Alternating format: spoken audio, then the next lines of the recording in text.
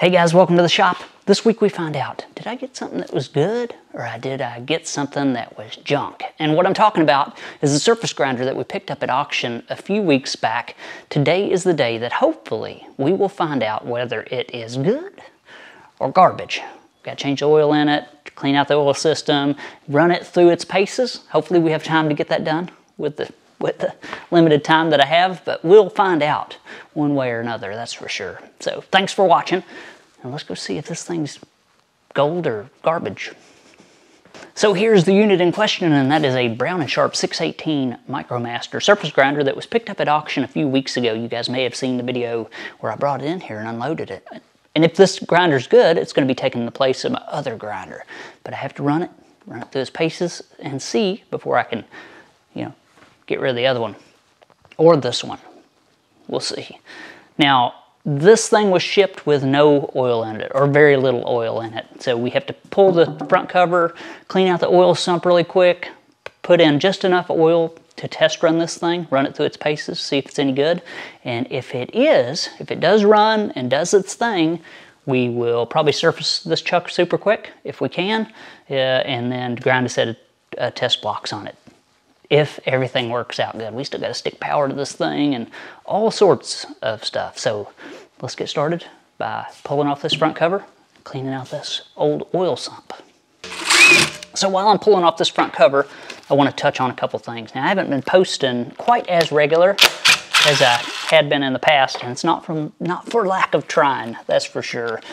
Just been super busy, and us as a family, the Summers family, have been dealt a lot of unexpected issues lately. So, just know that we're trying.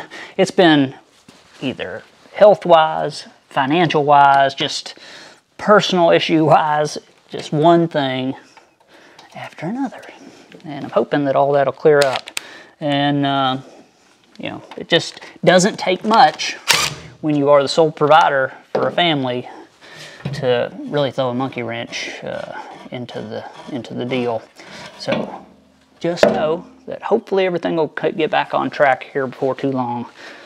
So shield your eyes. I'm about to turn on the blaster light and put some light on this situation. We got to be able to see down in here while we're cleaning out this sump. So I'm going to get something that I can scoop this oil that's left in here out so we can get the bottom of the case cleaned out. We probably will pull a couple of the filter cartridges and look at them just to make sure that they're not completely clogged before we dump in a bunch of oil. So we got Cora in here just hanging out, laying on her blankets, doing important dog stuff.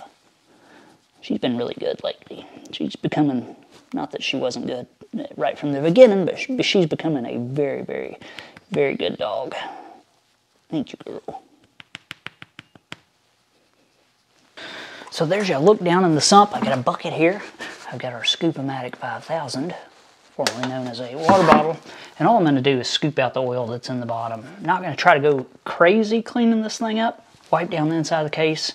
You get the idea. Pull this filter cartridge, and then there's one on the other side that we got to pull as well. But just want to inspect them. Everything works great, then we'll go through the trouble of super cleaning or replacing those filters.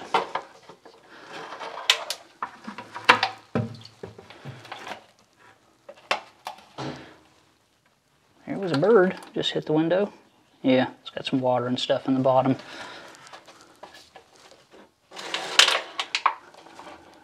Who knows if this has ever been changed.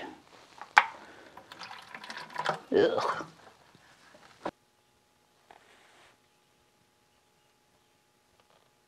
So that is super nasty in there.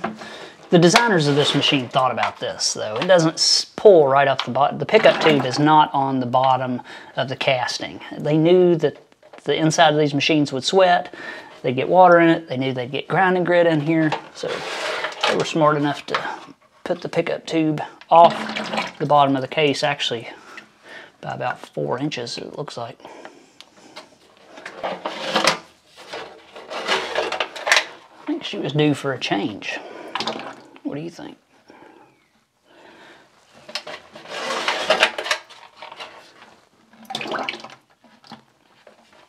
Oh, the anticipation. it good or is it junk? Let this soak this up while we're pulling these filters.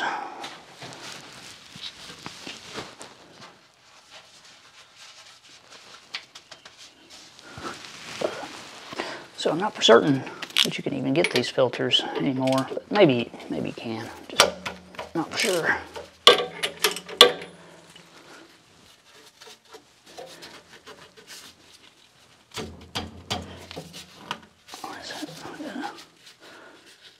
Is that a screw on the bottom?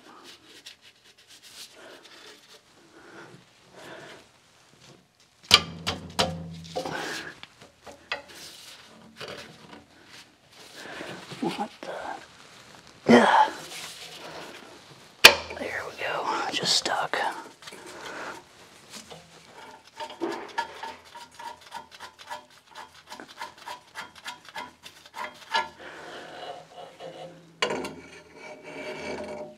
Okay, it's just a woven element. I would think a person could probably get that.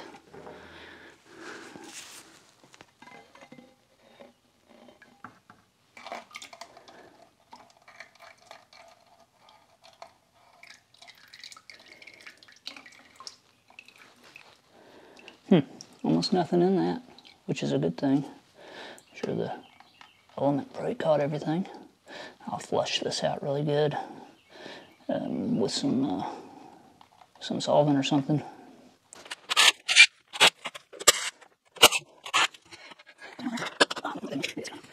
So when you get one of these socket-headed cap screws that's stuck, sometimes just a smack with a hammer and then drive in your bit. Sometimes, most of the time that'll do it. And it did.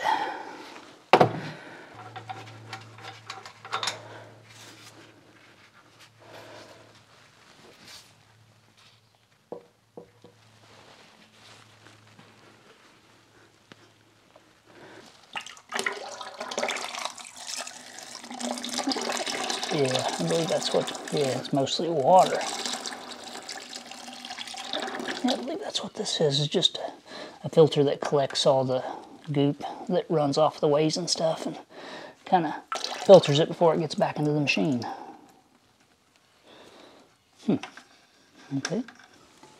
So I don't think these filters are really anything special. MicroMaster car I know sells filters similar to this because I use them at work. They're just a fabric string wrapped metal cord filter. That's all they are. You can see how dirty that one is, how dark it is. That's the pickup filter, and that's the return, I guess. So I'm just soaking these filters, kind of squeezing them out. I've got some liquid here that I'm not going to tell you what it is, but works pretty well for most things cleaning wise. I don't know if I'm helping or hurting anything here, but I figure, you know, get some of the grit off the outside of it anyway. So we'll let those dry out, and then we'll shove them back in the machine. So Cora raised a few concerns about what I was doing. You can see she's manning the fire extinguisher, dogging the fire extinguisher.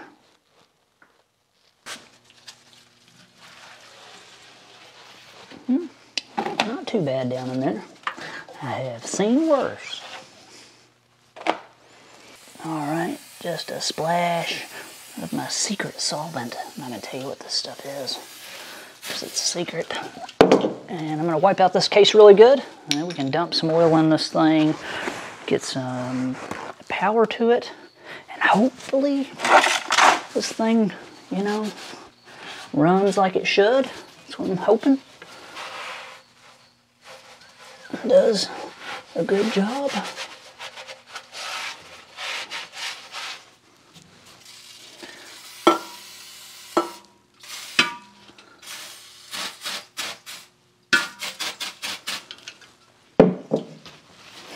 Those Sure Shot containers, the pressurized sprayer that I'm using, those things are amazing. A must have, really, if you do any kind of cleaning of any sort. They just work really well.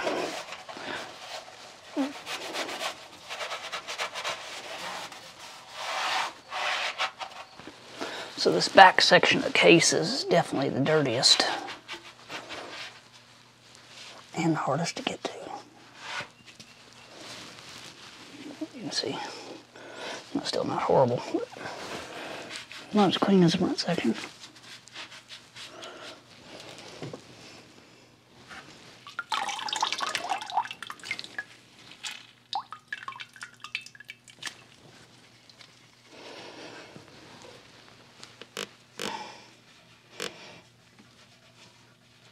So there's our oil, Mobile Vaculine 1405. They're proud of that stuff. Alright, so I'm going to fill up the filter from the pickup here. There's no reason for me to fill up the one from the return. It only had one hose hooked to it, so it has to be just a return. So I'm going to fill this one up with this liquid gold and then install it and then pour this in. And hopefully it's enough to give us a test run at least.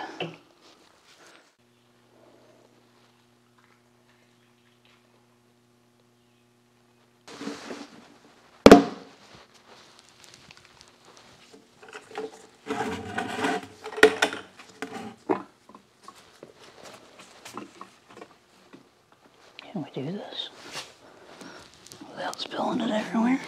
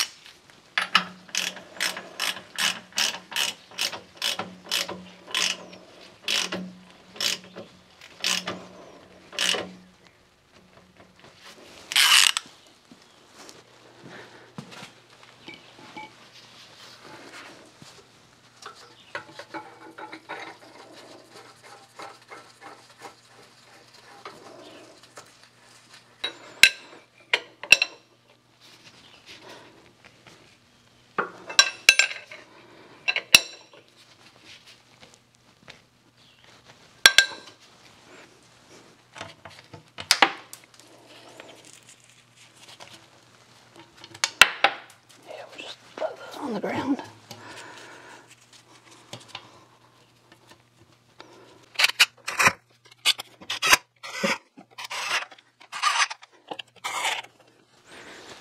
All right, hopefully this is enough for a test run. That's probably gonna not work. Let me get a funnel and pour it in where you're supposed to pour it in.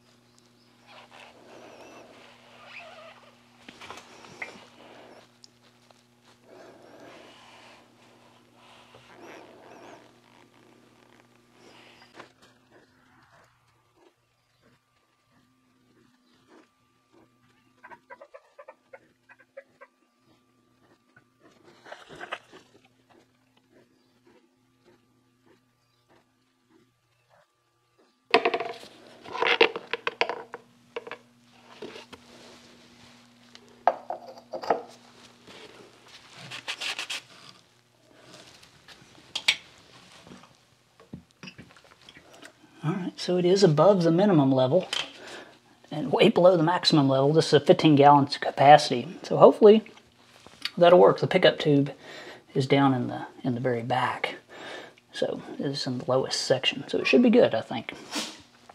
So on this cover here, it gives all the wiring for the pump and everything. It's pretty neat. This thing is labeled on top that it's 220, so that's good. That means I don't have to change anything.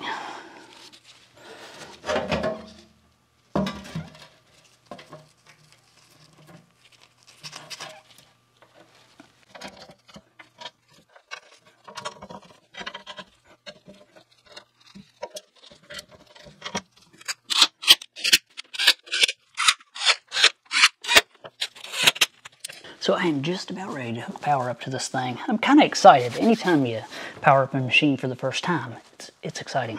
So while I was cleaning this up, which I did not show, cleaning up a grinder is not very exciting. Didn't show that. It's not completely clean, but it's a lot better than it was. While I did that, I went over all of the wiring inside the enclosure, just with a screwdriver, checking all of the fittings to make sure that they're tight, and just laying my eyes on all of the wiring. I'm glad I did that, because this wire here, hopefully you can see that goes from the electrical enclosure into the column and powers the spindle motor, it was in really bad shape. And it didn't look it just at first glance, but you know, while I'm inspecting things, I'm glad I found it. Let me show you how bad it was. It was so bad that I don't see how it didn't short out, and possibly it could have, and maybe they didn't use this machine because of it. I don't know, but I'll show you how bad it was, and I'm glad I didn't plug it in with the cable being as bad as it was. Let me show you. Got it right here. So you can see that this cable is exposed, and it can get oil and coolant and stuff on it, and this is the one that was there. And check that out, how bad that was. Just waiting for you just to bump it, and it would have probably shorted out, and who knows, either smoked the spindle motor or just popped a breaker. I mean, it's hard to say. But this was facing down, so you couldn't even see that. But when I grabbed that cable and just, you know, eyeballed it, I noticed that it was in really bad shape.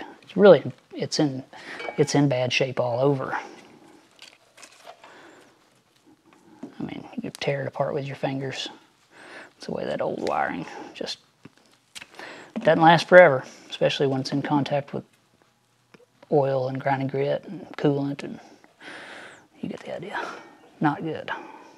So currently, a lot of my equipment is just run with wires to it, and they're wire nutted. Not a best long-term idea. So I've got all new plugs and all new sockets for all of my equipment in here. I just haven't had a chance to go through and put them on yet. Here is a really nice screwdriver set. Some of you guys may be interested. iFixit. Nice little tool tray. Little magnetic top. I'm not affiliated with this whatsoever. Make nothing off of it. It's just my favorite little grab screwdriver set. Got everything you need in here. Really nice screwdrivers. This is anodized aluminum. Nice ball bearing top. Feels good on your palm. Plus, like I said, got everything you need. So, if you need you a nice screwdriver set, it's even got the small version, like eyeglasses or electronics. Very, very nice screwdriver set. Everybody's got a set that they like the best, and when I go somewhere outside of the shop, I just grab this, and I know I've got everything that I need, basically, screwdriver-wise, in one little kit. Okay, power is applied. I put a mark on this. It should rotate clockwise. Flip on the disconnect. Okay, that's a good sound. No pop, no smoke. Mag chuck. Piece of steel. Let's see if that works really quick. Why do they got a drum switch on this? I'll never know. And why is it jammed? Well, that's not promising. Okay, well, that's broken. I really have zero expectations with this machine. I hope that it's good. Let's see if the spindle rotates the right direction, or rotates at all. That's off. I think I'm good.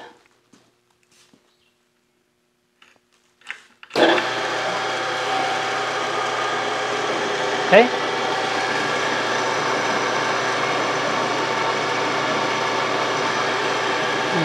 I guess it sounds okay. I hear bubbling from the hydraulic system. Hopefully it's got enough fluid in it. It is above the minimum, so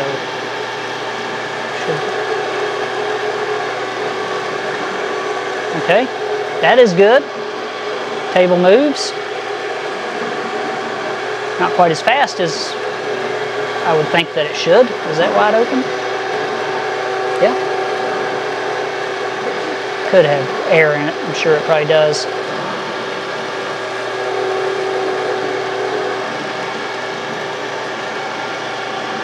Okay, that re-engaged. I'm curious about this mag chuck. I can't do anything unless that works. Let's let me figure out what's going on there, and then we'll come back to this. Okay. So this thing being jammed is not a good sign, but maybe it's a sign of something wrong. So I guess we'll find out. So it goes off like that.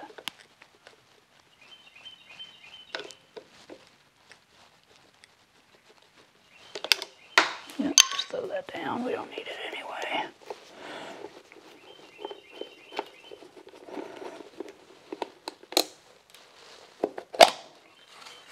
That didn't have to come off. Why are you jammed? I've got all the power off, so.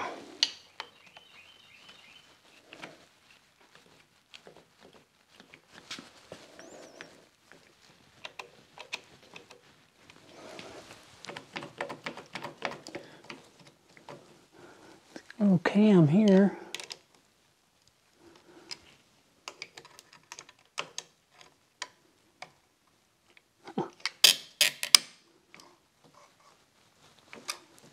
Alright, that cam, oh gosh, yeah, I would say that's bad. A lot of wear on these lugs as well. Well, alright then, we know that's junk. So I'll have to test the output of the transformer. It's got a step-down transformer in there that should supply voltage through this wire to this drum switch. Everything's off right now. The breakers are off, but transformer through this wire into the drum switch, into this plug, which goes to the mag chuck. So what I need to do is see if I got 120 volts coming out of this wire, and see if it comes through the switch into the plug, and then check, I gotta trace the path of the voltage and see where the problem lies. So that's what I'm gonna do. So after a little bit of poking around, I believe that the transformer's bad. It's not the original, whatever transformer that they have in there is not the original one. Looks like it's been messed with. So for the sake of this video and saving some time, I just bypassed it. Got 120 volts right here. So let's see if she works now. No, it doesn't. Maybe the chuck went bad and cooked the transformer.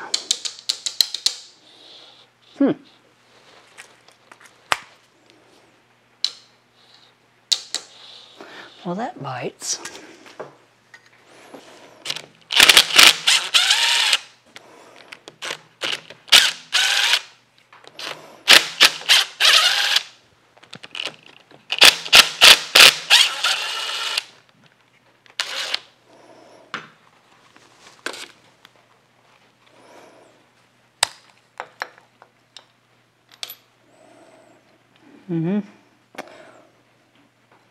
Okay, 120 volts to the chuck. It says right here, voltage 115 and nothing. So the chuck is bad, and that's not good.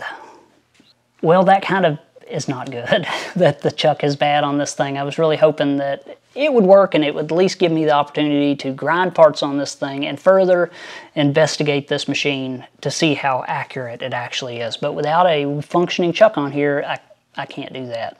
So I guess I could possibly, I'm not sure, that chuck's longer than this one.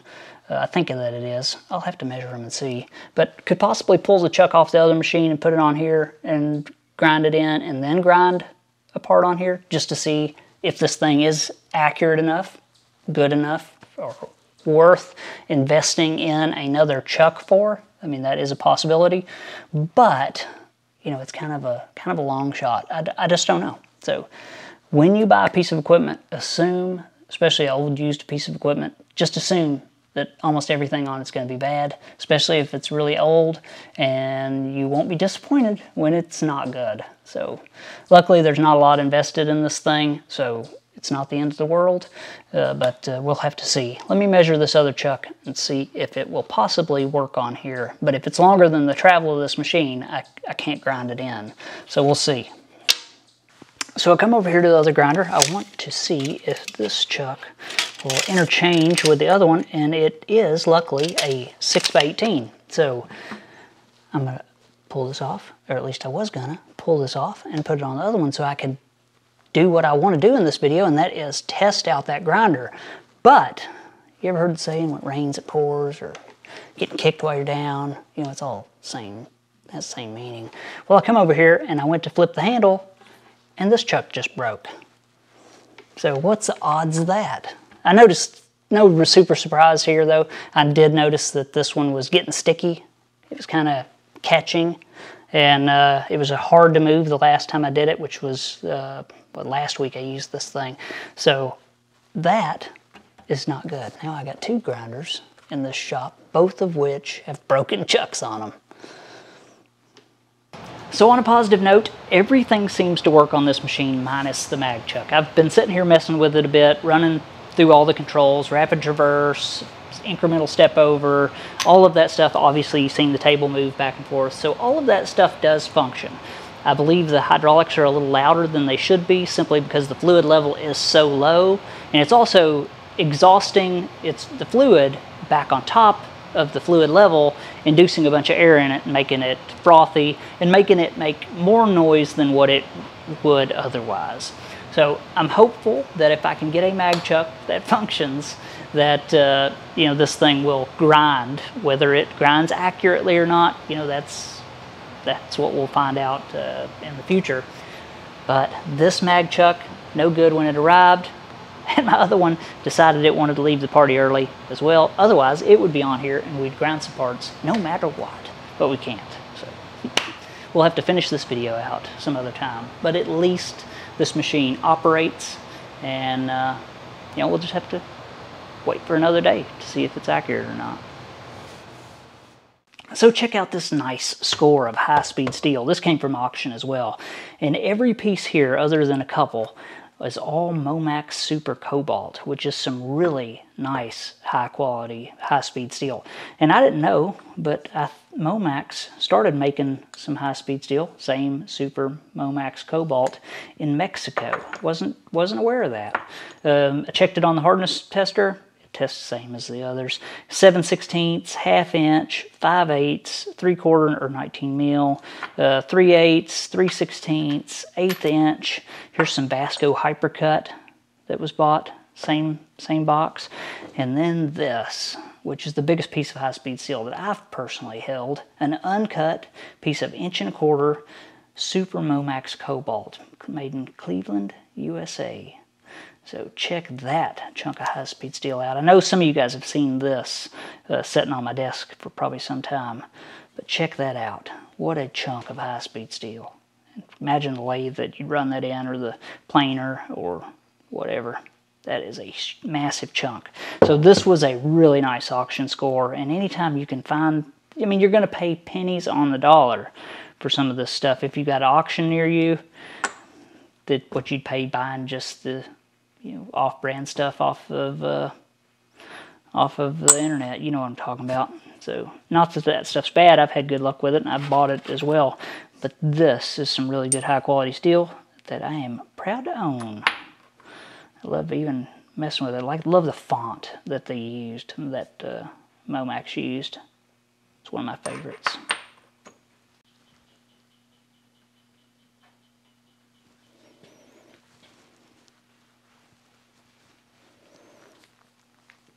Alright guys, that's it this week. I didn't get where I wanted to get in this video.